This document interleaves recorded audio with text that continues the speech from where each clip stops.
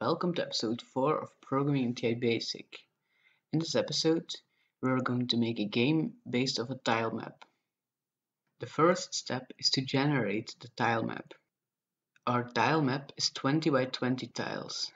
Then we draw our tile map. As you can see, it has a white border and some random tiles inside.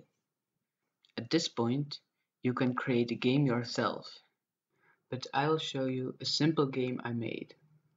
The goal is to collect as many points before dying. If you collide with a yellow tile, you get a point. If you collide with a blue tile, the game gets paused for a moment. If you collide with a red tile, you die. There is also an enemy. It will move faster as you get more points. When you collide with it, you also die.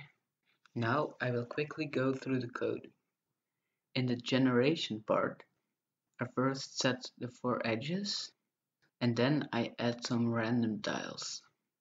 The draw method is very simple. I just loop through the tiles and draw their color. The game itself is a bit more complicated, but you'll recognize some parts from previous episodes. First, I set the position and velocity of the player and of the enemy. Inside the game loop, I have basic control and drawing of the player and the controls of the enemy and to draw it. Then I have the enemy collision detection and the tile collision detection. If the tile is 2, the game gets paused. If the tile is 3, you die. And if the tile is 4, you get an extra point. Thanks for watching, and I will see you next time.